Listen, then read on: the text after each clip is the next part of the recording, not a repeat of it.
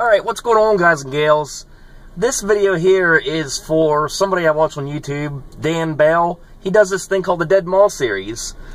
So, yeah, I'm right here at Chambersburg Mall, and you can see it's becoming a dead mall for the simple fact that they have these sawhorses up saying no parking. This lot is not maintained. And they must have done it because this lot looks almost the same as the one over there where you're allowed to park at. You can see right there used to be Sears. Over here used to be JCPenney's. And they also lost GameStop and Radio Shack. This is all within the past couple years. And there's also a jewelry store that's currently moving out right now that I'm kind of doing work for. So that's kind of why I'm here.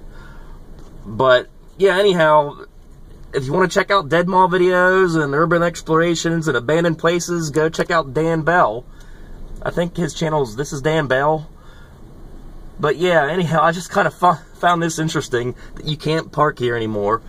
I guess they can't afford to maintain the parking lot since all these businesses have been moving out. So, Dan Bell, if you're watching this, you might want to come up here soon and do a video on this mall.